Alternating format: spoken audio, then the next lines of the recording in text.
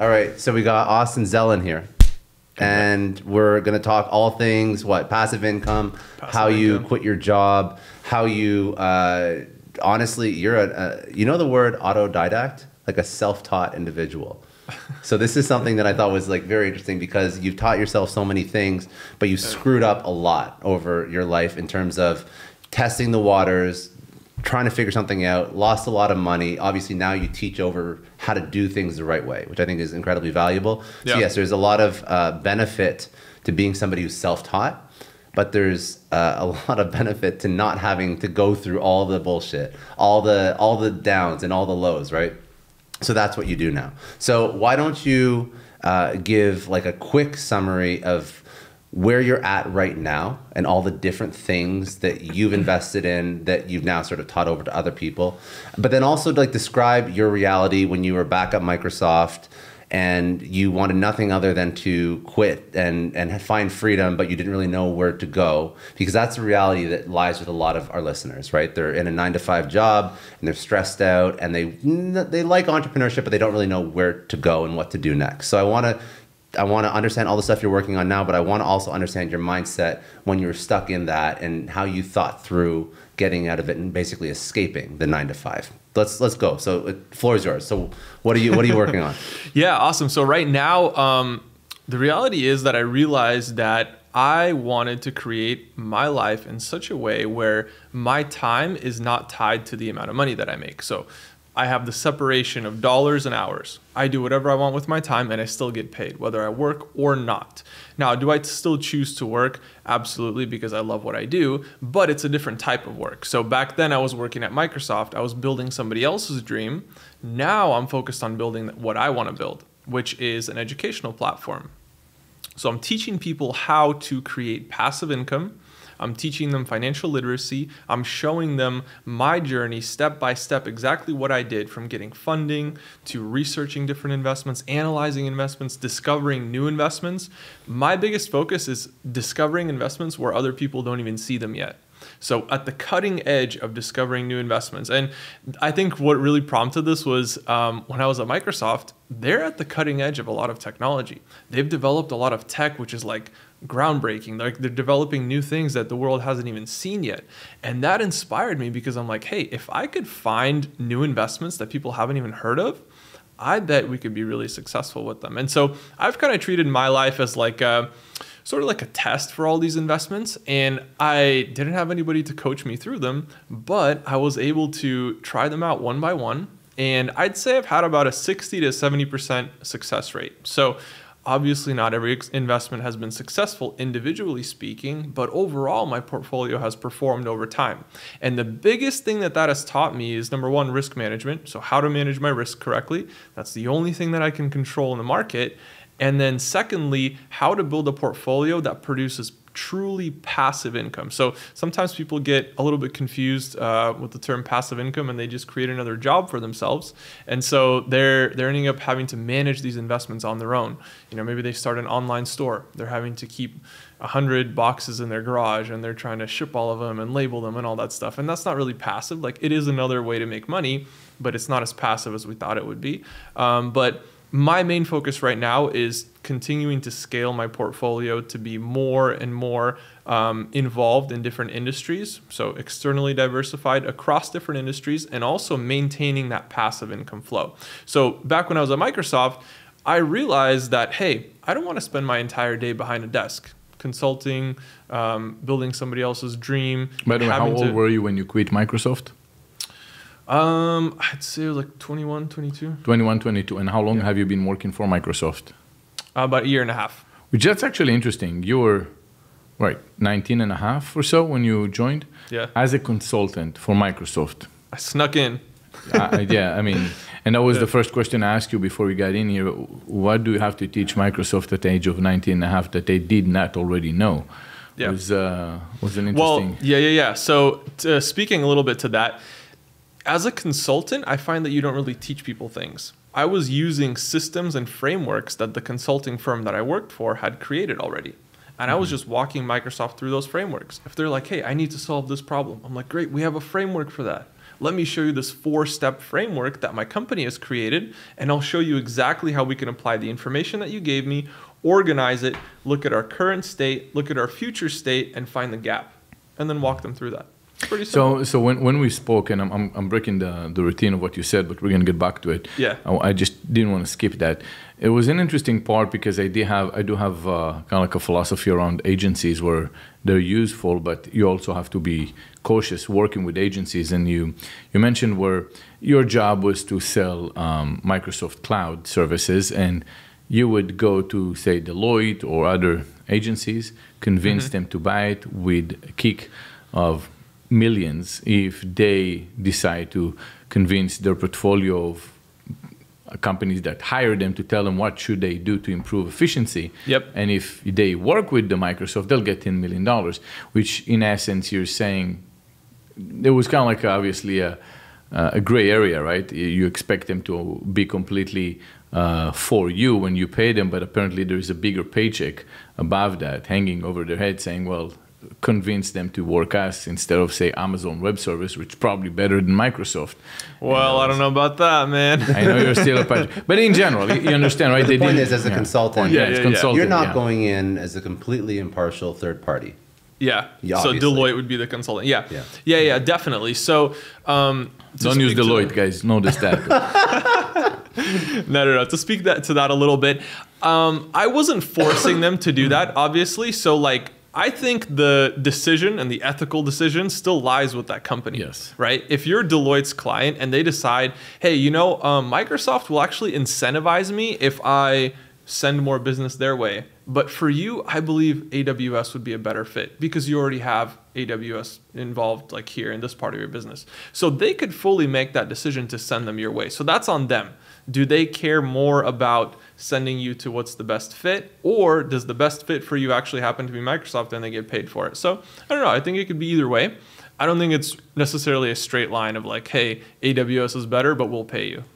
In general terms, for me, I think it's a point where you set yourself just to understand that just because you pay someone to consult for you doesn't mean they have your best interest. You might be deprioritized over some other decisions that they make. Above that, if a person comes in and he works, but their manager said, any type of web service cloud, use this. That's what the company recommend. They might not even know they're offering you that. And this is the reasons why, and they'll probably break it down. So by the end of the day, the protocol sends an employee that doesn't really know why he has to recommend that. It's probably what happens. But I think a lot of people feel that way when they're in a job, right? They're not necessarily in love with the work that they're doing. Because even that, like, did you feel like you were that effective, like you were changing the world when you were a consultant?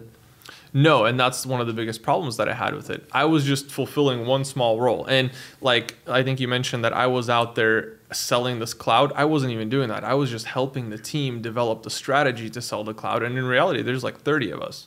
So my little piece was like tiny. It's like super unfulfilling. Yeah, super unfulfilling. For the most part, what I was doing in my job, it was very automated. There were a lot of systems in place and technology that helped me do a lot of it. And I was just kind of filling in a role, right? There was some human involvement, obviously, but for the most part, it was very unfulfilling for me. And I felt like I could provide so much more value, whether it's to Microsoft or to more of a private client. And that's what kind of led me down that transition. You continue after that with Forex, right? That was your first breakthrough where you said, okay, I'm going to have financial independence. I don't have to get their salary. I can be my own boss. And you went on Forex and you built an algobot trading. How long was it? How long ago was it? Yeah, so I was building a bot throughout that whole time. So even when I first started at Microsoft, I was already trading Forex. Okay, I'm sorry. I'm going to just explain. Algobot trading is... instead of being a day trader, coming in and out, you just systemize based on the strategy, the trades, and you build a bot that knows how to do it better than a human if you stick to a particular strategy. Correct me if I'm wrong. But you didn't. So he didn't build that day one. So what you did is you were a trader. Yep. And then you documented your process. Yep. And then you took that and you found a developer to build that into a bot. So he became a trader first, and then built the bot second. How long was? What year was it? when you build the bot? When the bot was already, you press the button and it starts making you money? So it first started when I was 19. So I was already using the bot back then. That was 5 years ago, 2 years ago? 6 years ago. 6 years ago, okay. Yeah. So I was already using the bot, probably closer to like 20 years old, but I was still 19. I was using the bot, and that first year I just used it on my own funds. So I didn't have any client money being traded, just my own funds. I was like, hey, let's try this out and see what happens. But before that, I've been trading since I was 18. So I was trading for the first, 9 to 12 months. It was just very unprofitable, right? I was trying to figure out, how can I be consistent with this? How can I figure out... Before the bot, okay. yeah. How can I figure out how to even make money with Forex? So eventually, once I figured that out, I'm like, okay, this is great. Let me start trading. And I started building up some capital, just trading myself. Now, during this time, I'm like, well, this is kind of creating an additional job for me. So what if I just found a way to transition to full-time investor? I'm already working at Microsoft. This is great, but it's boring. How can I transition out of Microsoft and be a full-time investor? And so for me, that was the software, right? With the software, I realized that I could automate my whole investment process if I could just set it into rules. I have several rules that happen, mathematical calculations, and I found a team that can take all my rules and put it into code. They write it all into code, and now I have this automated system. And so I'm using this system to trade my capital. I have proven that it's profitable, and now I'm like, okay, well, let me take on clients. So I started taking on clients and allowing them to subscribe to my software.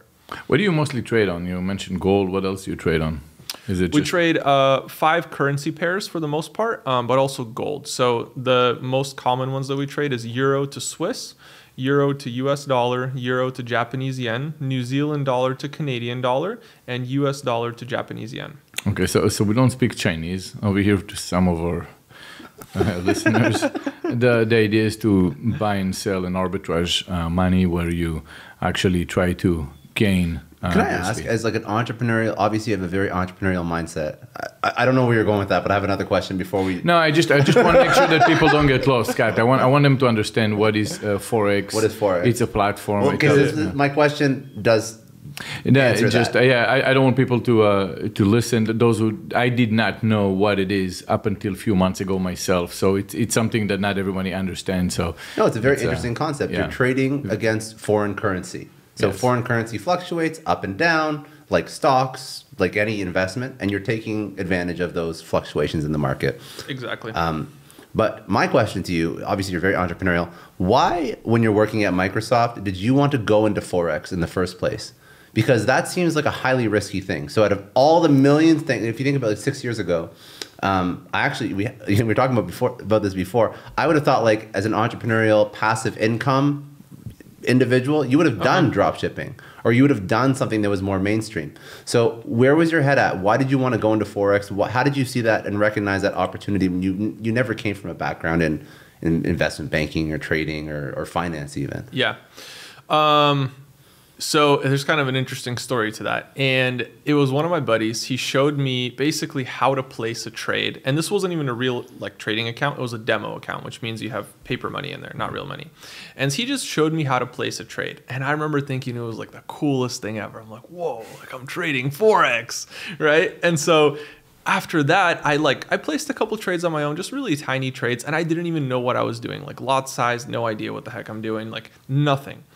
And I was hanging out with a friend, just catching up with a friend that I hadn't seen in a while. And I'm like, dude, our other friend, our mutual friend showed me how to trade this Forex thing. You want to see? He was like, yeah, sure. We're sitting in Starbucks, middle of the afternoon. And I just placed a trade. And I was so out of the loop that I totally forgot that I placed the trade. And later that evening, I was going to watch a lesson or something on Forex. And I opened my app and I made $2,000. And I'm like, whoa. Yeah. that was the motivation. That's what changes your life. That is motivation. That's your aha moment. Good. Imagine if I actually knew what I was doing. Yeah. Okay. So that was the moment when I realized I was like, oh yeah, I'm going to learn this. Because it was so fascinating to me that with no skill set, I was able to make $2,000. Now imagine if I knew what I was doing. And what blew my mind is two things. Number one, there are people out there with the same iPhone that I have, pressing buttons on their phone and making, instead of 2,000, they make 200,000 in the same day. The same move. All that's different is their lot size is different. The size of their trade is just a little bit bigger. Yeah. They didn't have to have any bigger skill than I do. They just had a bigger account.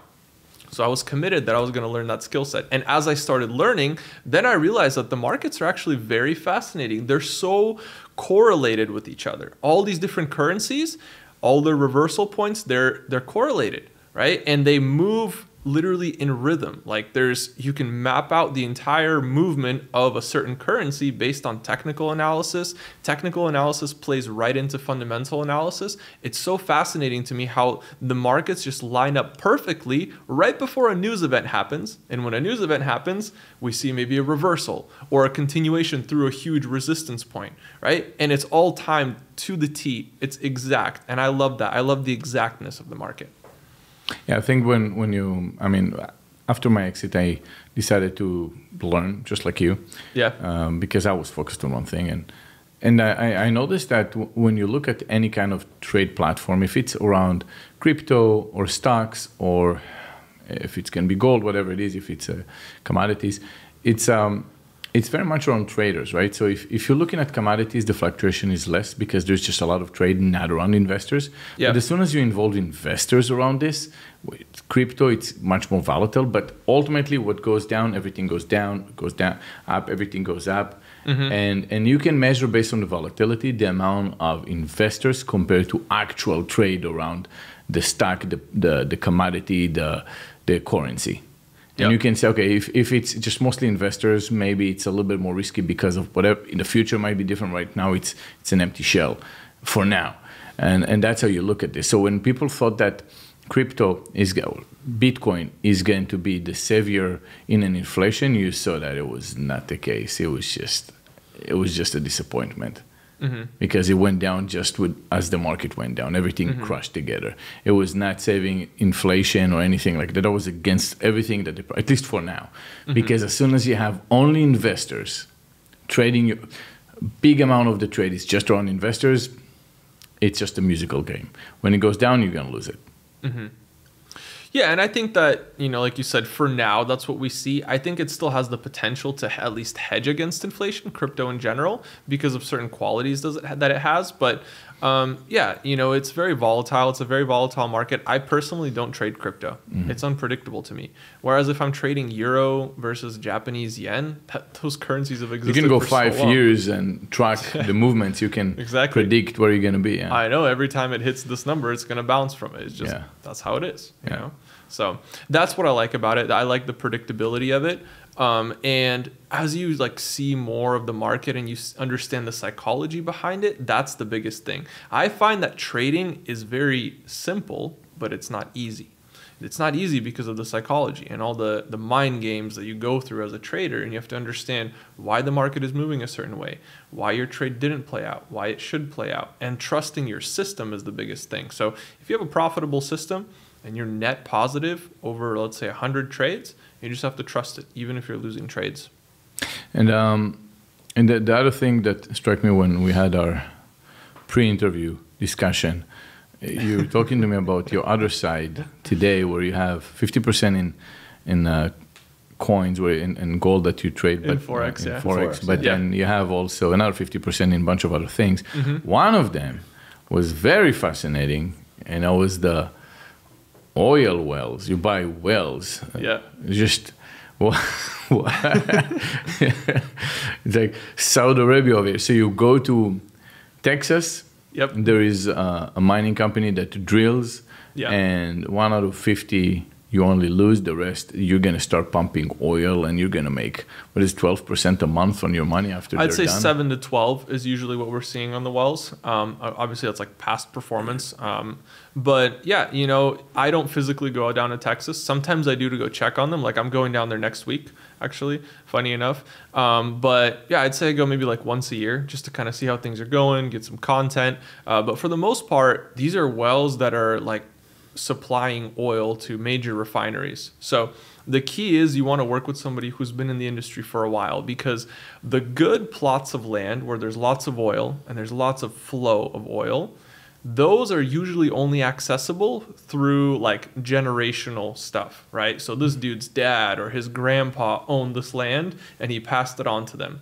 Because if you're not getting generational access, you're not getting access to the best land, right? So you have to have some sort of relationship there, or it's going to be very expensive to the point where you're not really profiting that much. How did you get to it? Well, I want everyone to understand your I guess life thesis and your investment thesis, which is like fractional business ownership, but fractional to the point where you don't have to have a complete understanding of the actual business mechanics and operations. Yeah. So I want to, because that actually, that permeates every single business he does. So he doesn't do a bit like... That's a true passive income. That was your income. point. You're saying, well, you don't have to actually do the drilling. You don't have to go with those fine shoes and start doing the drilling and managing the selling of the oil. You just go through a company that's their job, and they just need that $1 million to go in and start drilling. And then, okay, you bought the land with other partners. You own a fraction of multiple wells. One out of so are going to find nothing, dirt, but the rest will pay. And ultimately, you're pumping oil and you're a partner and you don't have to manage anything. You just get the check in the bank. Exactly. So I think that the scariest part of investing for people is managing the investment. And so what I've found is a group of like professional people, specialists at what they do. So like this oil well, for example, these guys have been doing it for 30, 40 years. That's the only thing that they do. All they do is drill oil all day. They know exactly how to do it. If I spent the next 30 years how to do it, I don't know if I'd be as good as them because they have that in their family. So how does someone goes to you and say, here's some money, cut me in. I want to get some oil. Yeah, let me get there in a second. So to create a truly passive income stream, right? To create truly passive income, we have to find specialists. These specialists are really good at what they do, and they do one thing. I don't want to get that good at drilling oil wells. I don't really care about it that much. But if I can purchase a well and give it to them to manage or pay them to drill a well for me, and they manage the whole thing, you bet they're going to do as good as they possibly can because number one, they're incentivized on performance, so they get a profit split.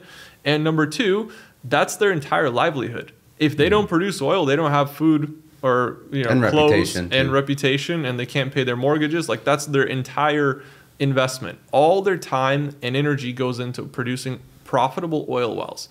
There is no possible chance that I would ever commit that much time to doing it. So for me, the best option is to become an investor. I invest into an oil well, they run it for me, and I'll split the profits with them all day long. I bet I got to work. How did you get into it?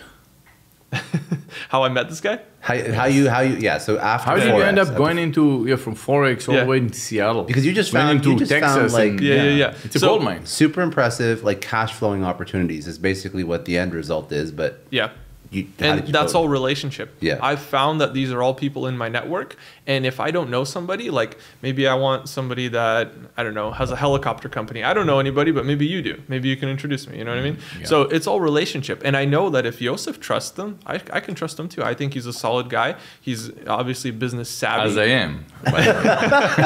He is, I promise. But no, so I would trust his opinion. If he tells me somebody's solid, that's a way more significant thing than me finding some guy on the internet that's like, hey, invest in my helicopter company. I know what you can do with marketing, and I understand that a relationship and somebody's word is way more valuable than that. So I focus a lot on developing these relationships, and I find ways that I can provide value to people. And a lot of times they're like, hey, I was thinking of this guy that runs a helicopter company and you came to mind. Let me introduce you guys, right? So it's all building a network, and whether it works out or not, that's a whole different story. But for me, it's relationships. And so my first passive income investment was actually Bitcoin mining. And that was also through a relationship. So there was this guy that I knew back in network marketing, way back in the day. He started like investing into Bitcoin miners. And he's like, hey man, like, a long time no see. What year was it? Chat. I think it was like 18, 19 back then. Yeah, okay. It was a while back. Yeah, so we started mining Bitcoin back then. And he basically introduced me to this guy, the CEO of this company that mines Bitcoin. And so I started buying up miners and I'm like, oh, this is great. I don't do anything. And that was my first taste of passive income, because for trading, I still had to trade for the most part. But I started building out this portfolio with miners. And then I went to their event. I talked to people there. I met other people that have other investments. And developing that network allowed me to find all these other people. So oil wells, exotic cars, Airbnbs. Like, I'm always actively looking for professionals who are the best in their industry, the best guy in oil, the best guy in real estate, the best guy in Airbnbs, the best guy in Amazon stores, right? So finding the best in their industry, connecting with them, vetting them, investing myself. If it works out, then I put it into my program that I teach on. So if it fails, obviously it doesn't make it. But my goal is to simplify that process for people to where I do all the due diligence. They don't have to go out and lose if they can just copy my winners.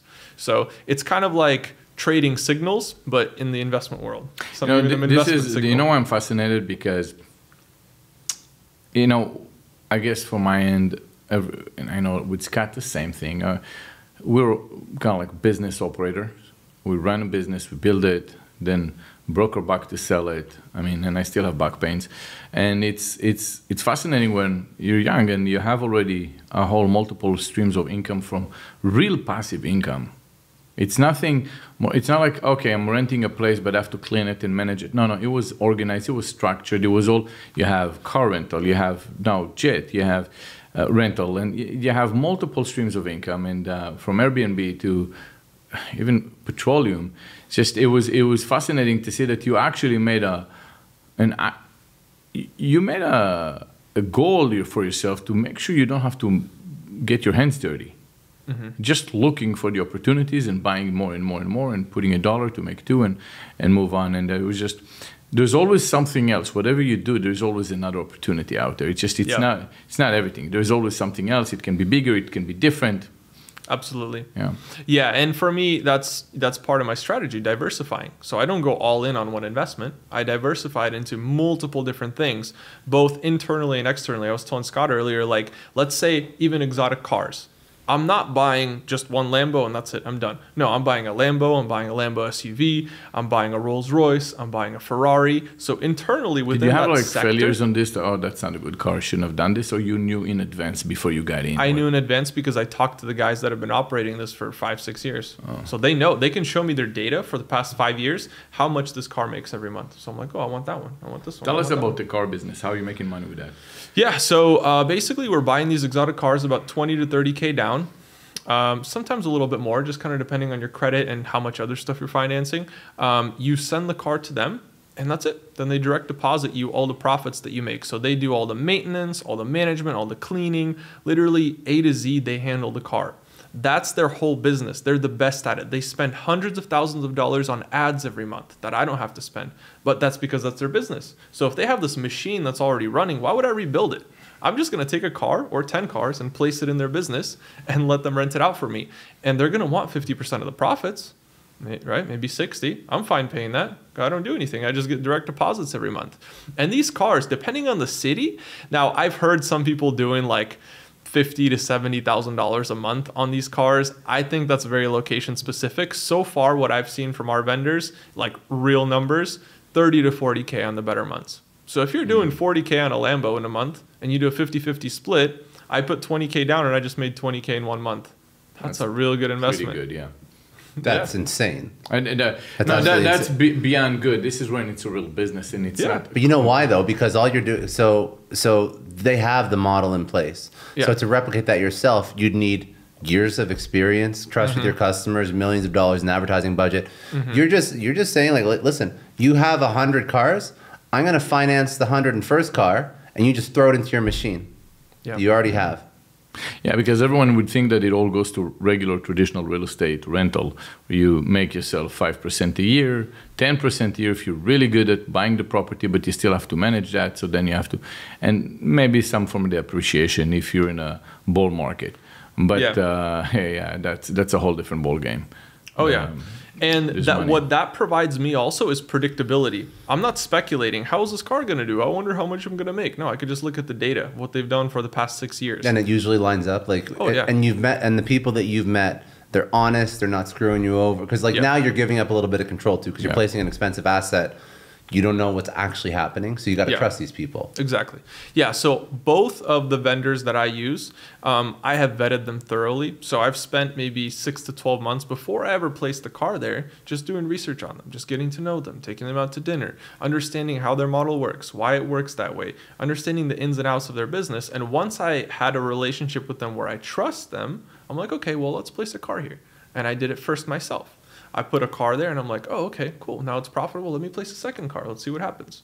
And I just grew it step by step by step. And eventually I had built up enough trust and results to where I can send my students their way. How many cars do you have over there?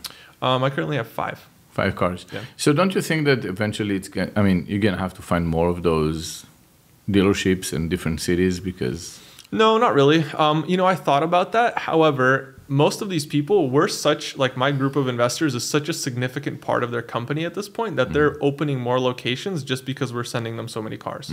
So like we have, let's see, New York. This guy in New York has multiple locations on his own, right? Even without us, he has New York, Miami, LA, and we have Seattle as well. So we have like locations that we have as core markets, and then we have locations that we can expand to. So like right now, Tampa's really hot. Nobody's really doing it in Tampa. So we're always finding new markets that we can move to and develop. And we're still so early on in this game. Of course, eventually it's going to become saturated. Like Miami, personally, in my opinion. By then you already paid off the cars. Yeah. Yeah. And that's why I'm also moving into other investments. The jet. Nobody's doing jets yet.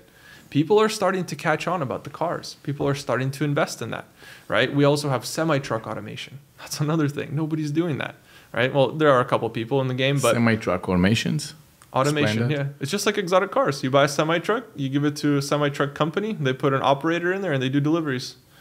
And you make about... Because they couldn't finance that many additional trucks. That's the thing. It's like they have a limit on how much they can personally finance and personally guarantee based on business performance. Yeah. So we're helping them grow their business. They love us. We're doing about, I'd say, semi-trucks, 8 to 12K a month. I kind of like it a little bit better than exotic cars, because exotic cars, I'm thinking about kids that made some money on crypto and now they're messing up your car, versus a truck that is... yeah, that is what... Yeah, but still, depreciation faster. No, apparently they appreciate too. Well, not if you crash it. Well, no, but then you get an insurance payout, then you buy a new one. Well, I like it that it's a physical asset, very low risk. Yeah. If I'm trading Forex, there's nothing guaranteeing it. But in the car, at least I own the physical asset. So if the market goes to shit and the business gets kicked off Facebook and they can't run ads anymore at all, then you still have a physical asset you can sell. You still own it, yes. Yeah. Well, with trucks, they depreciate, but at the same time, they drive slower. They're very careful. Less accidents on trucks, right? So and it's going to pay itself off. If you're saying 12% a month, did I hear correctly? Not 12%. I'd say it's actually higher than 12%. No, he said 8 to 12K. We're buying with the assets that you have under management right now. Yeah, 8 to 12K per truck. So this is how it works. We're essentially buying these semi-trucks around 25 to 50K. So somewhere within that range. We're not buying brand new. You don't want to do that. I don't want to take the depreciation hit. If you want to do it, you can do that. I'm not doing that. Strategy. No, that's strategy. Scott. I don't do that. Scott loves to depreciate his assets. I don't do that. Yeah, okay. Well, I'll buy 3 trucks while he depreciates his one. So. Yeah. No, so we're buying, let's say, 30K, 40K for a truck, right? And this truck does $20,000 to $30,000 a month gross top line revenue. Now, off of that, we're expensing obviously what we're paying the driver, the fuel, all the maintenance, everything, and you're left with usually about, after all the profit splits, about $8,000 to $12,000 net. So if I invested $40,000 and I'm making $12K a month, well, it's about 25% a month. Right? Wow. How many trucks do you have? I just have 2. Okay. You watch out. He's gonna buy 3,000 trucks. I gotta finish this podcast. We'll talk after this. Yeah. How many trucks are there in Florida? Joseph is the largest individual private owner of semi trucks. Yeah, Bill Gates style, but he just changes his Instagram bio like the trucking automation. Yeah, Joe Trucker, Joe the Trucker, though. Joe the Trucker. That's incredible. There's a lot of opportunity and stuff like that, and that's something that most people never think of. Yeah. And so the way I see my role is like, I know all these people. Like, I personally have known this guy running trucking automation for years. Like, this is a personal friend. For me, I trust him, right? And so I know that he's going to do an excellent job running this. And so it's very easy for me to give him multiple trucks. I'm just thinking, my friends has a podcast, and here I am doing a podcast. When your friends have those awesome ideas over here, why couldn't you do trucks and Listen, tell me man, about this stuff? I have a podcast, so you have an awesome idea See what every week, Uncle does okay? to us, though? You have an awesome idea every week. I give you 2 points. You're right. Yeah. You're right. Yeah. Yeah. So, you know, and my job is to develop those relationships further, right? And then I hand them off to my group of investors. And I think that's the biggest value, you know, for most people is like, what should I invest in? How does it work? Well, do you have now between trucks? I'll bring you on a truck. If it doesn't go, I'll get you on a Lambo, and then we go on a jet. That's pretty cool. And you do Airbnb still? Yep, I do Airbnbs. So we do a lot of Airbnb arbitrage in my program, and that's a really cool model because you don't even have to own any real estate, but you don't get any of the appreciation. So arbitrage, explain that. Yeah, so let's say you have a house in Tampa, and in Tampa right now prices are still fairly low. I can get a house for rent there on a monthly basis for like $2,000 a month. Okay. And let's say I get a contract for 3 years or 4 years, and the homeowner is happy. They're like, "Oh, great! You want to rent the house for 4 years? I don't have to do any work for 4 years." And then you sublease it on Yeah, and then you agree with them that you're going to sublease it on Airbnb on a nightly basis. I can charge $200 a night all day long. So if I'm paying $2,000 a month, I have a management company running it. My occupancy is, let's say, 75%, which is, I believe, like 23 days out of the month. Right, 23 days times $200. That's what, $4,600 a month. Minus, let's say, $600 in expenses, $2,000 on my mortgage or my lease payment. I'm still netting $2,000. And at worst case scenario, you just lose your deposit if you have to pull out in case it doesn't work, in case they de-license you from Airbnb and so on. That's actually very smart. And that's my favorite part. Yeah. They probably don't even notice the contract where it says that, because if you send them the contract, they're saying, well, I don't want parties, I just want to rent it to a traditional person. But see, that's the thing. You don't even have to worry about parties because Airbnb already bans parties. So Airbnb has insurance. Yeah. So as long as you're not violating terms of service for Airbnb, then you make sure you're not. If the homeowner's okay with it, anything they do to the house is covered under Airbnb's insurance. Yeah, absolutely. And they're responsible for it. And they're actually pretty good at enforcing those fees getting paid. Like, let's say they break my wall. Like, they're going to pay for it. The guest is going to pay for it. They're very good about that, Airbnb in general. But so you had people breaking walls for... No, I haven't. I'm just saying if that did happen. Well, you know, the thing with when it comes down to Airbnb, I mean, it's actually interesting because if you have a house, right? Most people don't know about Airbnb, but short-term rentals, sometimes you can de-license a house from getting short-term rentals. It happens in multiple places. We have someone in our neighborhood that be getting too many complaints, and they keep knocking on my doors asking me to sign because they need 2 more signatures so they can de-license them, and they'll have to move into long-term rentals.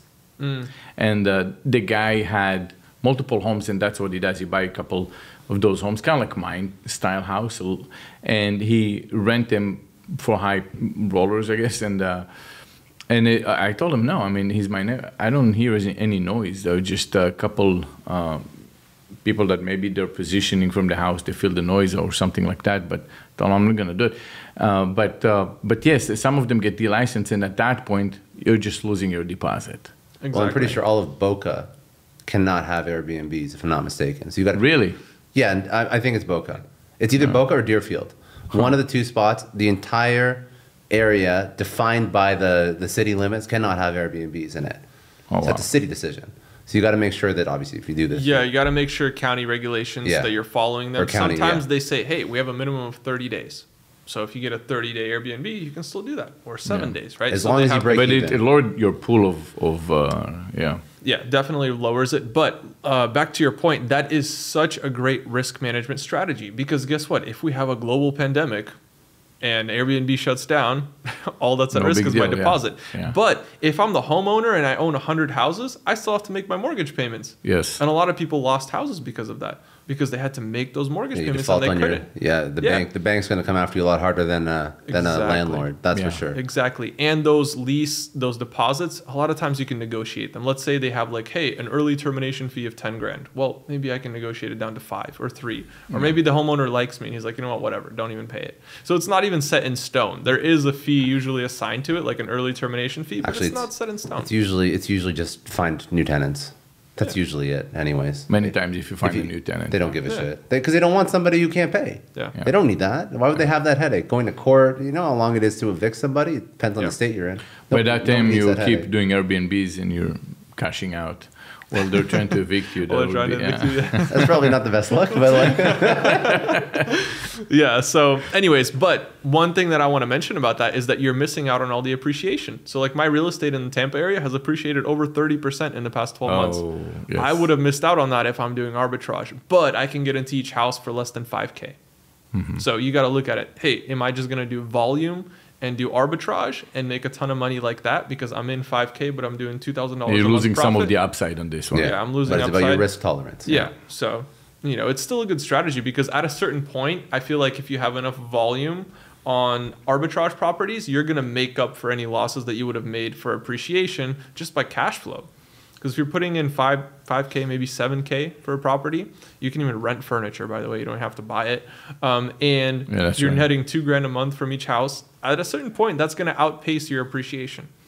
So. I mean, especially you don't have to worry about mortgages, all the stuff that would limit your ability to buy, right? Exactly. Yeah. Yeah, I actually rented furniture when I moved out. And it was easier because I knew I'm not going to stay in that apartment.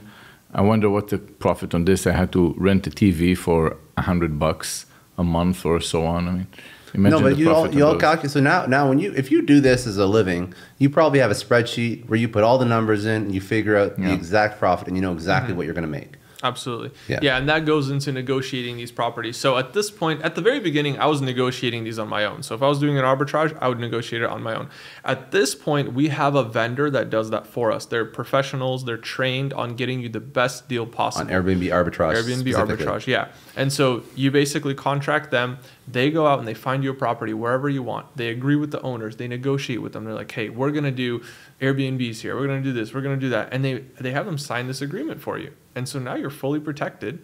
You're all set up to run this business. All you do is you sign the lease, you pick up the keys, and that's it. And you just make your lease payment every month. Well, to make one more point, I guess, from listening, one thing you can add is buyout option. So you can buy the house if it appreciates at a particular rate. So you can say, I'm locking you out. Think about it.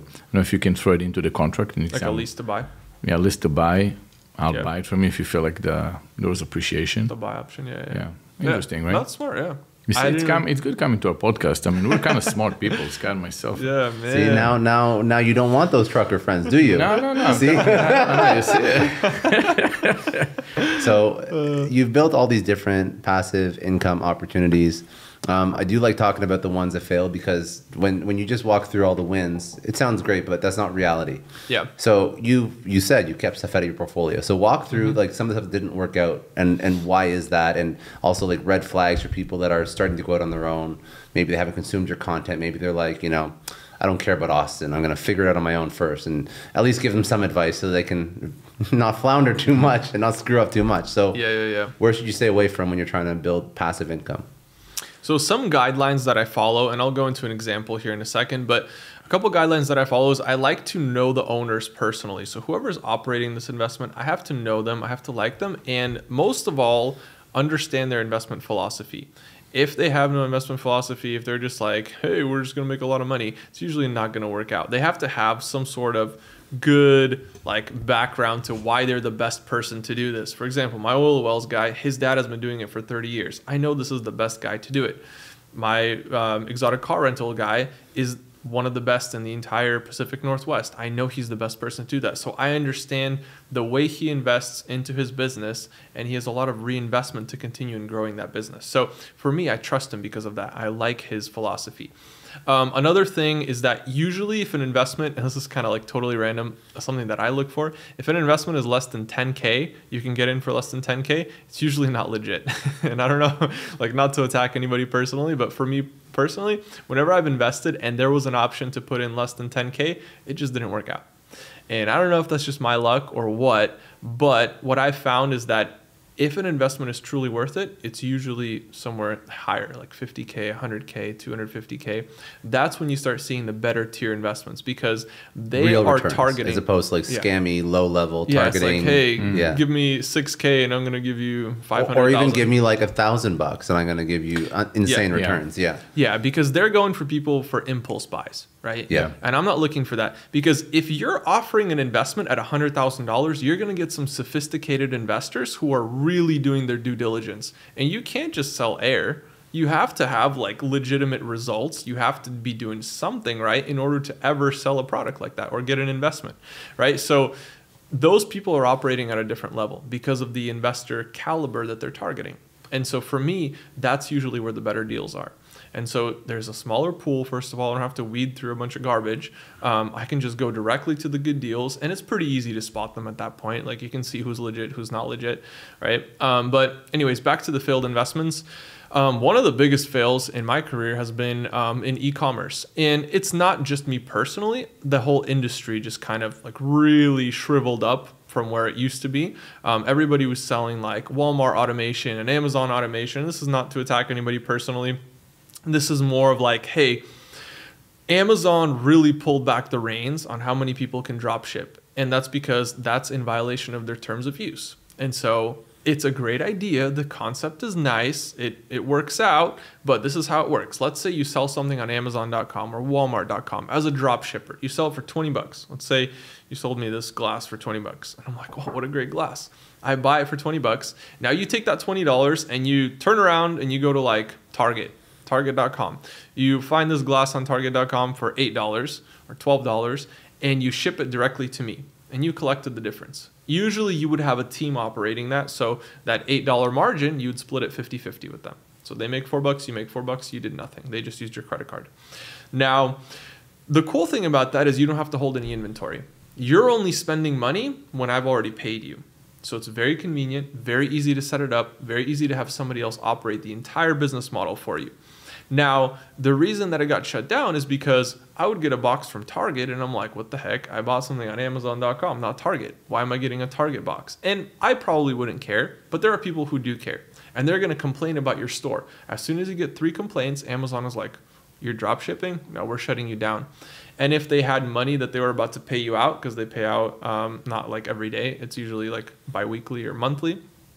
If they're paying you out bi-weekly, well, guess what? All your money is locked up in there, right? And so now maybe you had $200,000 of orders that you fulfilled the last month and you didn't get your payout. Well, now you're going to have to find ways to pay that back, right? And they're holding it for months and months sometimes 6 months, right? So there's all these different things that happen, and they really pulled back the reins on people on Amazon and on Walmart.com. So my stores just got totally shut down. I've had like 5 or 6 stores that got shut down. And these stores, they're usually about 50 grand, $40,000, $50,000 just for somebody to set the store up for you. So that's been a big fail for me. And so the reason that failed, to go into that, is because it's against the terms of use. So Amazon is kind of like this big, I always compare it to a strip mall. It's like a mall, right? Yeah. You go to the mall and you have all these little stores. And you're just one of those little units in the stores. And if Amazon decides that they don't like you, they can kick you out at any time.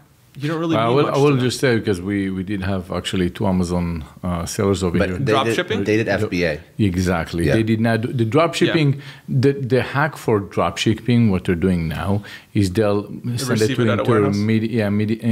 intermediary warehouse. But then the ones that are actually doing it right, that don't have any concern of getting shut down, are the ones that actually own the goods. Yep. They don't drop ship from AliExpress or anything like that. They own the goods. Yeah. And what they'll do is they'll sell I can sell it through multiple stores and do it better than versus one store and all that volume. So they'll sell it to you. And exactly like Scott mentioned. So the other Amazon, I mean, you went to the wrong company, apparently, the other ones that I think within a year and a half, you get your money back, which is, it's a pretty awesome payout right now. For FBA. But it still is, I mean, with FBA, unless you're paying a management company, that's not passive. Oh no, absolutely. That's You a have hell of to. a, that's a hell of a lot of work. No, absolutely. Warehouse You do space. not wanna So do I have Purchase FBA inventory, stores as well. Massive capital investment. Yeah. Yeah, I have FBA stores as well. Those are up and running. Yes. I'm talking about drop shipping specifically. Yes. Oh hell, those Yeah, yeah. drop shippers. Hell, screw those people. No, I was going to say it's funny that Yeah. your example includes buying on Walmart.com and shipping from Target. I mean, like if people got a Target box and not something from like way overseas, I think they'd actually be very happy. I mean, Yeah. the issue with drop shipping was like it was like AliExpress, yeah. AliExpress 2 months from later. today, yeah. 2 months, it wasn't. 3 months later. It wasn't even Target. It was like it was no, really bad for a while. Even the Target thing is like it's not good, man. But In a way, though, what you're doing is you are a marketplace, like Amazon, because Amazon is a marketplace. Yep. They're not trying to be the market. They're trying to be the marketplace. They let everyone fight with each other when they supply them the space and sell, kind of like a flea market, or you mentioned a mall. I love that example, where at the end, the cashier is the flea market person. He's the cashier. He collects the money, then he distributes the money to the store owners. Yeah. And that's a very controlled environment this way.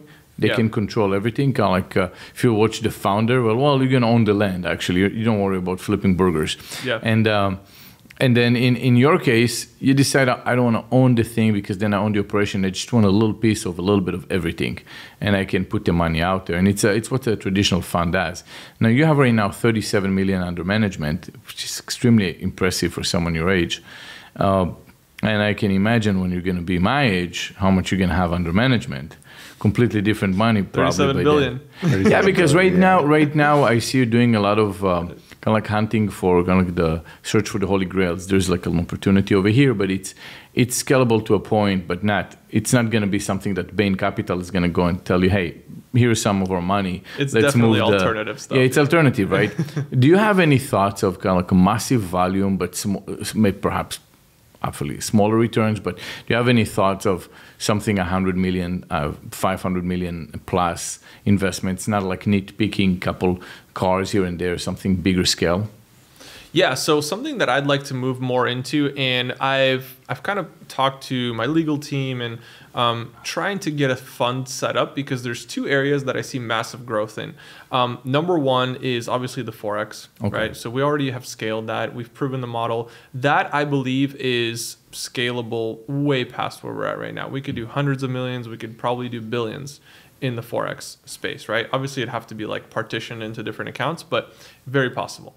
Now, besides that, what I see really, really picking up is specifically right now, last mile shipping.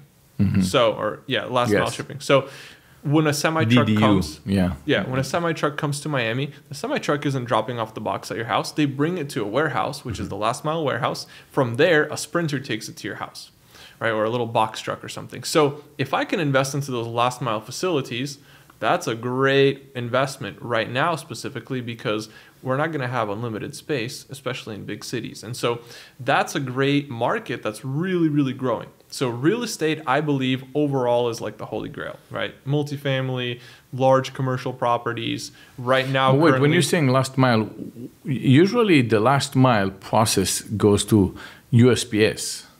Is that what you refer to? So USPS has the DDU, which means the last mile, the last destination unit, and that, and what they're doing is you ship to them, to their facilities. It's a government facility, and in order for you to cut the cost, you drop the product from California, from Miami to California. You just take a truck. This way, you pay a completely different fee if you have a certain volume that they require. Is that what you refer to? It can be something like USPS. It can be a government thing, but it can also be like Amazon, right? Amazon, a lot of times, has their own contractors that deliver all these things. Yes. So you go to the Amazon warehouse. So like an Amazon warehouse would be a potential investment. You build the facility, they buy it from you, or they invest in it, or they're leasing it, whatever, right? So those are in very high demand right now. There's also less volume facilities where semi-trucks come and they unload their loads and it's distributed by smaller vehicles. Not like Amazon size, but shipping in general is an industry that I'm looking into. So you'd find one of those contractors and you would augment their fleet, is what you're saying? No, I'm talking about the real estate. Oh, the real. Oh, Yeah, sorry. so you own the Okay, warehouse. Okay, gotcha. So the warehouse itself is a good Okay. investment because I've seen them appreciate a lot, specifically in large cities where there's a lot of demand for it. As we're moving more to buying stuff online, I believe there's a huge shift towards e-commerce, and it's just growing and growing and growing, and that means that we're going to need more infrastructure for that. So that's a big target for me in real estate right at this moment. It's not going to be like that forever, but right now it's a hot time. But overall, I'd say multifamily, hotels, commercial real estate, that's something that I believe is sustainable into the billions. Yeah, that's it is something. There is actually a REIT that does that called Harry's. They start with Are you in that? Yes, I am. Okay. Yeah, and it's only on commercial real estate, and it's only Amazon, Walmart fulfillment centers. Yeah. And that's and it has been appreciating. It's nothing the same kind of, but I think it's a $9 billion fund. And you can probably research that. It's an interesting, and they are appreciating by far more than anything else. I mean, I have some with other REITs, and it's the best investment. But that's so far. so you're putting your money into a $9 billion fund. So what you're saying is, would you start a REIT yourself and raise that fund, and sort of act sort of kind of like exactly what he's put money into? I don't know if it would be a real estate specific fund. So I think that right now, I really like how I balanced my portfolio. Of course, I'm a little It's bit just a biased. good concept. That's the whole point. He can do it through different I can processes, scale it. yes. So whether I have a fund that's diversified into Forex and real estate and all these other things, and maybe we own 20 yachts, right, and private jets and all this stuff, and it's just a fund of funds, or I have individual funds into each one, right? So it really just depends on how I want to play. I was just more curious what you wanted to do. I know there's a million different ways to do it, but like what you actually felt like doing with it. So how does it feel like being single, successful in Seattle, which is gray most of the year? And no one to take for coffee. Yeah, I mean, you have to drink coffee to stimulate yourself and not be depressed from the gray clouds over there. How does it feel? I mean, you sit down on a date with a girl and you tell her, listen, let me tell you about Forex. What do you do? That's usually not how I start the conversation. No, I recommend you shouldn't, or you might stay single. Yeah. That's a great way to stay single. No.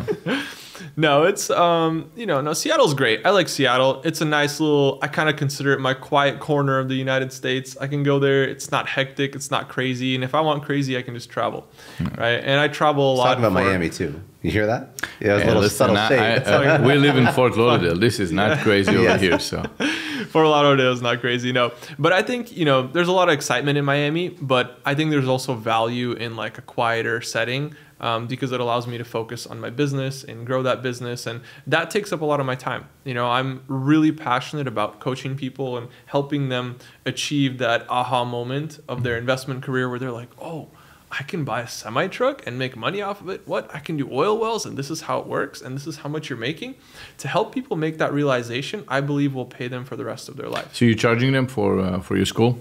Yeah, so I charge $40K for 12 months. Okay. And they join weekly calls where I'm coaching them through this entire process. And they can literally take my portfolio piece by piece and copy exactly what I'm doing. It's pretty impressive. And you give them like all the contacts and whatnot. Absolutely. Yeah, so I'm kind of like the connector. They come to me, I teach them how these investments work. Let's say they choose 2 or 3 of them. And I'm like, okay, great. Well, instead of you going out, I'm going to teach you how to do it on your own. But instead of doing it on your own, why don't I just connect you with the guy that's doing it for me? Yeah. He's already successful. This is how much money he makes me every single month. Here's his Is contact it worth it for information. you, though, to go and teach the secret sauce of what you do? Yeah. I mean, it's not really secret sauce. It's just the way I like to do it. I think there's multiple ways to do anything. And for me, I'm passionate about the educational side of it. For me, I make my own passive income whether I have students or not, right? And so to be able to share that with the community, I'm really passionate about that. I was telling him earlier, if I was making $1 billion a day in passive income, I would still be coaching people because I love walking people through that process. Because I believe that is a transformational process that's going to pay them for the rest of their life. It's not a one-time thing. It's like, oh, I made this guy $100,000. No, I taught them a system that's going to produce 6 figures over and over and over change and over someone's again. life. Yeah. So what's the percentage of people that ended up quitting their job and start doing good for themselves? So we have basically a guideline where we follow we follow a system that produces 6 figures in passive income. So the minimum per month is about $8,300. We have a 100% success rate. So I guarantee that that's going to happen for them within 12 months. If not, then I work with them one-on-one to make sure it does. So that ensures a 100% success rate, good. essentially. 100K in passive income with... Yeah, I always compare this to traditional education where you go to a college. So useless compared to It's just complete useless. Well, with I won't people tell you, that but I'm never- still in college. Yeah. You're in college? Yeah, I'm doing my, post-grad. So I'm doing my PhD right now. Oh, okay. Yeah. Well, in what? Organizational leadership. Why? Just for fun. Okay. So next time You I hear come this, here, folks? Make This your is- parents happy. Make your parents I'll happy. be Dr. Austin You next can time I only- come here. Dr. Austin. You can only make these crazy decisions like doing a PhD in business when you have so much passive income that you don't have to work anymore. That's it. No, I mean, No, it's good to keep learning, but candidly, traditional education, even though you are you're doing a PhD right now, compared to teaching somebody how to make 100K without putting in 40 additional hours in their life is... I'll tell you So why. smart. I'll tell you why there's going to be a pushback for something like yours versus traditional. Because traditional, you get government money. No one is. The government just pays you to go to school for some odd reason, which makes no sense. Are the tax dollar payers that just waste their money? It needs to be privatized. If a bank doesn't want to loan you money to go to school, then I guess it's not worth it because they know better than the government. And if you're telling me you want to be a doctor, eventually we know you're going to pay out your debt until you ran over by one of your trucks. But aside of that, I mean, it makes, if you go to business school, like I did, it's completely useless. My MBA was really not worthwhile. What did you learn from this that you can actually use? I mean, nothing. I knew most of this. Actually, I knew probably 90% of the stuff going into my MBA. Because I took it later on in life. Too. I learned today more than how to make money with you, more than what I've learned throughout the time that I took my bachelor in business. Absolutely. What do you learn in a PhD of business? Can we get that on a quote? It will be on the quote. It will be. Valentina. You can pull the quote. Valentina. Listen, when I was doing my bachelor, I had my first company, which was a liquidation company. Yeah. And I was paying out of state tuition, so I was paying the full thing, right? The full stick. I had a liquidation company, but because I did search engine optimization successfully, I had casino sites where I used to send traffic to casino sites and making commission. Plus, I had Google AdSense websites. So all combined, I was doing about $150,000 a year from all those little gibberish little websites. Not including the liquidation, which was organized, and I had a warehouse with employees and all that. And I still had to go to school because I was an international student, and I had to stay in school, otherwise I lose my status. And one time, one of the professors, it was at the end of the career, she was asking if anyone had any sort of business, and me and a couple other people raised our hands. Each one of them talked about their Amazon, no, it wasn't Amazon, it was all eBay at the time.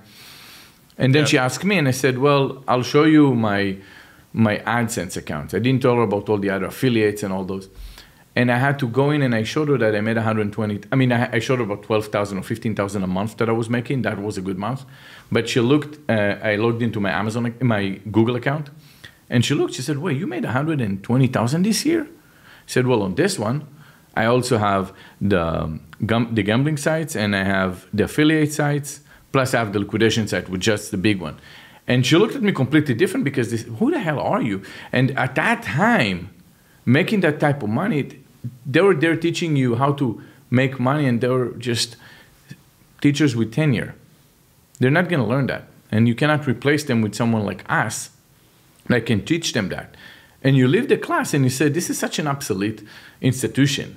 Yeah. That I was shocking my professor that was trying to teach us something, and then... Business professor trying to teach business, and that person doesn't get how you pull in an additional $200,000, $300,000 a year. It's so easy. Yeah. And this person, this professor could be, they could be doing it too. They could totally be doing it, right? Yeah. If they were doing it, probably they were teaching because they enjoy it, just like you want to learn because you enjoy it. This but one that obviously the case. wasn't. No, it wasn't, and none of them were. And like in one respect, I would say it would be okay if you ask me if would I send my kids to school to study business. I said, if you're already going to study business, make sure it's an Ivy League school for the connections. Yeah. And that I'll pay a lot of money for. You'll pay the money, we'll pay them, whatever it is, but it's going to be for connections and around certain people. The rest is just not worth it. Take something like engineering. be a doctor or something like that, where you learn a code and you actually have a job after that. Yeah. Miserable life probably, because who the hell wants a job? But I mean, that's just my world. But in my world, I'll die if I have to take a job. But it's just the way I'm wired, and you guys are obviously. But it's something that they need to look at their face, and there is a big discrimination around the type of education you're providing. You can see, I've seen. I think it was a CNN piece where they were talking about all the scammers out there, and they were showing Grant Cardone and so on, and just putting it out there like they're teaching. No, they're doing better than they're teaching better education than what the traditional universities do for 100 years. Absolutely. No, that's very, very true, because, well, the one thing that I have gained from school, I'd say, is discipline in teaching myself. So like through my MBA, through the PhD, one thing that I've learned is just disciplined critical thinking, so to speak. So I take a project and I can analyze it pretty quickly. Now, one other thing that I think is very, very important, specifically in like your bachelor's degree, right, undergrad, is learning different modes of thought. So can I solve a problem in a science frame of thought, and maybe, psychological frame of thought, well, mathematical did you do bachelor frame of thought? Your bachelor? Business. In business and master? Yeah. MBA, business. MBA, yeah. Okay. Yeah.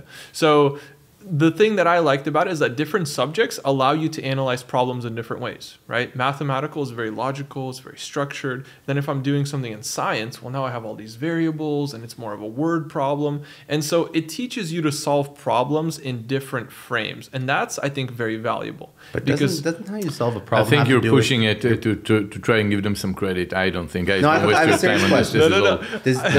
Does the lens at which you look at a problem is that not coming from your personality type? Because there are going to be more analytical individuals that solve problems through data sets. There's going to be more creative individuals, and there's different personality types, and whether or not it's a disc profile or any of the other ones. There's like Enneagram, a million, any of them. Like, are you saying that you actually try and control the lens at which you look at problems? Because I definitely didn't get that in my MBA, for sure. But I mean, like, I don't know at the PhD level, maybe take another 2 years, but that's what I'm hearing from you. I don't know. I don't think you would have been less successful if you didn't go to school. I think you would have been just as successful. It's just too generalist. I think the problem here, it's too general. It is too if you were coming, the reason you're different is because you're giving specific information. Go in tomorrow, I'll tell you exactly what you're going to do within a week. This is where you're going to start seeing dollars in your account. It's a specific application to what someone needs. And that is what they don't have in business school, right? Other different, but business school specifically. Yeah. Okay. It is so general that is not an important information. Just when you look at your chart and you say important and urgent, and then you say how urgent, and then it's going to be a chart of 4: urgent, important, less important, less urgent, more important. There's nothing about that when you come down to the information that you receive from a place that they give you books that were written 2 years ago, and all that information was already passé. That's it. It's just nothing that we've seen that have changed. Can you say there was value for it? Of course, because you learned. But was it important to what you did? Anything what you did? I don't know. I mean, you tell me. No, I think that's very true. The information had value, and that's what I was trying to say, but it's not urgent and not important. Yeah. Like, I didn't specifically apply. And when I was doing that, I'd already been in business, around business. I kind of understood how it works. And so most of it was just like, oh, there's a theory that explains this, or like, oh, I've seen this before. Oh, it's actually a theory, So it's like connecting the dots a little bit. But I wouldn't say it was anything I'm like, oh, let me apply this in my business right now. There was nothing that I found that was super applicable and super urgently needed in my business. Yeah. So, yeah, we can keep talking bad about universities, but we're not going to do it. We're nice people, and I don't know if we're going to get a university sponsor though. So I'm just worried. We just can't talk bad about liquor. Yeah. We're just talking about business schools. Yeah. So I don't think Stanford's going to sponsor this podcast. Don't use that as clips on Instagram. They'll have to go through the whole. Anyways, no, that's amazing. Funny. So. We went through most of like the ways that you earn passive income, right? Yeah. We went through some of the failures. I'm trying to think, is there anything else that we didn't go into that would be useful for somebody? Again, this whole talk is tailored towards somebody that, in my opinion at least, is stuck in a job, is working 9 to 5, is entrepreneurial. They know they want to build something else, but they haven't started yet. They're scared, whatever. So what would you say to that person to eliminate that fear, to help them like take that first step? Well, I think there's a couple things that I'd like to say. Number one is that really the only thing that's keeping you back from achieving everything you ever wanted in life is fear. And that's one quote that has really, really helped me do a lot of things, because I know like, hey, if I want to get, that business deal, or if I want to buy that house, if I want to get that car, really the only thing that's stopping me is fear. It's not my skill level. It's not my education.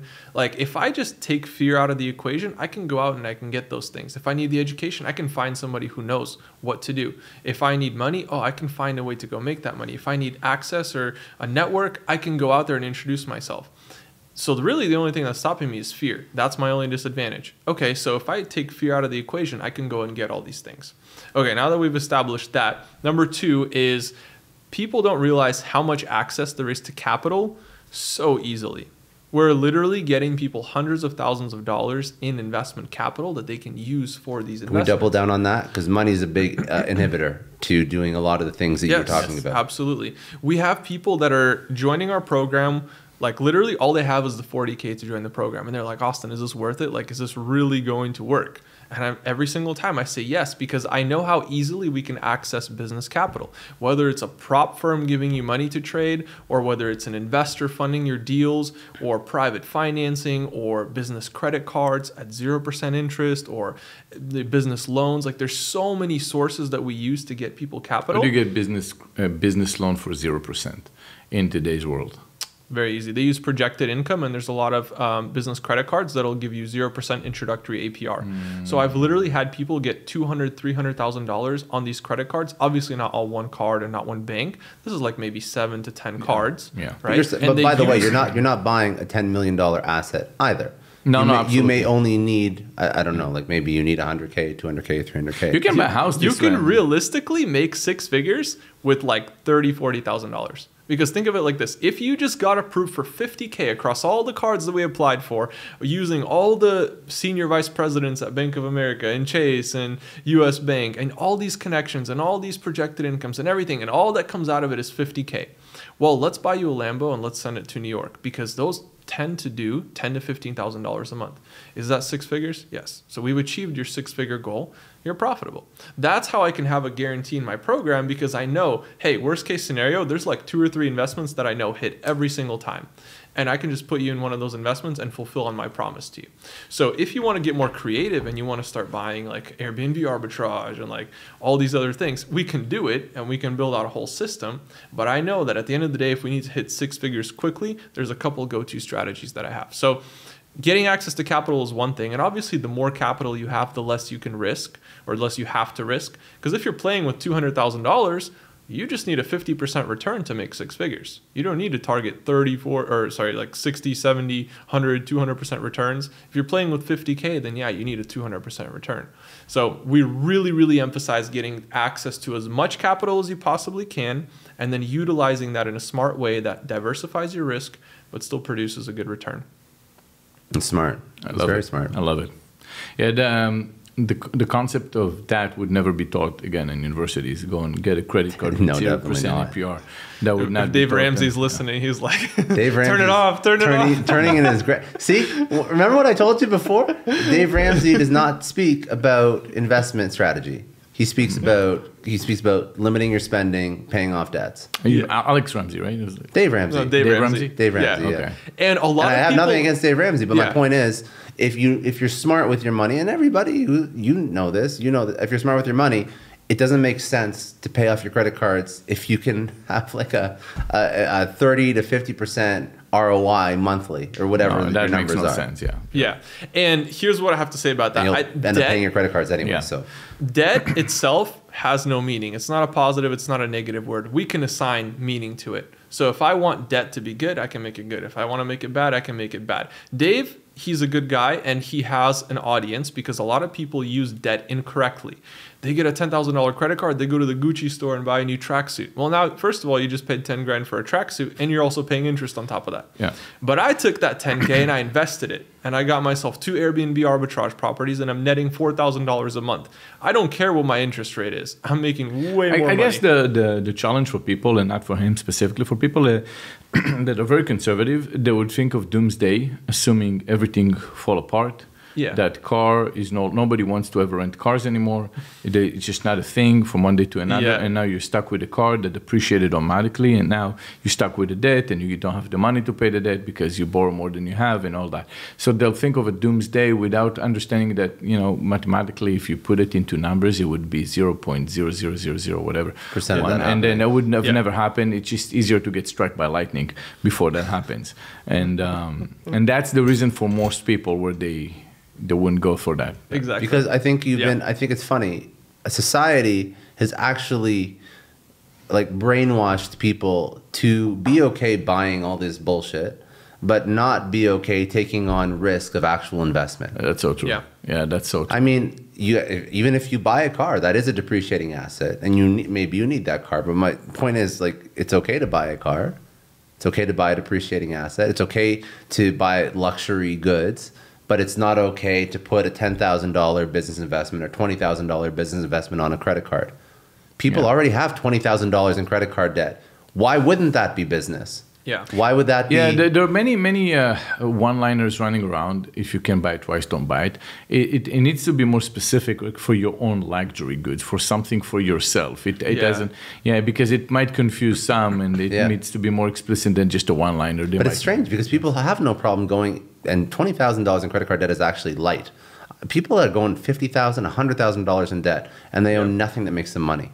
Exactly. Which blows my mind. The statistic, I think, in 2007 was that if you have $25,000 in credit card debt, the average payment expectancy would be 75 years.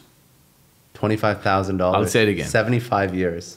Yes, 75 years. If you have 25,000, that was in 2007. So obviously back then, 25,000 was more like, who knows what today. But let's just say 50. So it would take 75 years statistically in average to pay. So some people don't, but that's a small percentage. Majority would take them 75 years because they're not leveraging that for business. They're leveraging this for anything they don't need. And I think that education part is partly where we failed in society, where we feel like the government has to take away from those who make because we don't know how to make more. We don't know how to make it ourselves, so just take it for some instead of modified and just instead of giving us some education how to actually make it. You can't be ignorant either. So you have to say, okay, so at least like some people, yes, there's some people that do not have the additional capital. But for the people that do have the additional capital, what you're talking about is cash flowing businesses that you're buying fractional pieces of. Very smart. As opposed to buying stocks and praying that they go up. Mm-hmm. Yeah, that's it. Because what do you do when you buy a stock? It's not cash flowing. Some pay dividends for sure, but I mean, we're talking about actually buying businesses with historical data that cash flow. Yeah. In my opinion, that's a smarter decision. And again, the you're caveat is no going to hear advice. Warren Buffett arguing with you now about stocks. He's going to go and tell you that he buys businesses that happen to be traded. Warren Buffett buys cash flowing businesses. They just happen to be stocks. Yeah, they just happen to be stocks. He made how much? What was it? $800 million in dividends from Coca-Cola? Yeah. He buys cash flowing businesses that pay out. Yeah. I mean, not all of them, but he believes that in their future. Yeah, so now you're just buying a cash flowing business that instead of pays out quarterly or annual dividends, it's cutting you a check. Yeah. It's a rev share on a product versus a dividend. Yeah. Anyways. Well, so you have a drive today, right? You came over and really appreciate that. It was great meeting you. I think that we definitely came out smarter from this. I know I did. I know Scott is already very smart, so I don't think I made any dent in that.